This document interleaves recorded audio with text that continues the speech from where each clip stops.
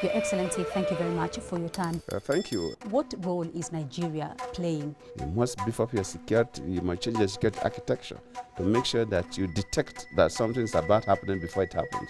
Nigeria, luckily, Nigeria is fairly rugged, fairly robust. Do you see, though, that Africa today is more democratic than it was Definitely, before? it's much more democratic. So you can see that they've achieved more than 95% of that their primary aim. Good governance and democracy is what rules the world.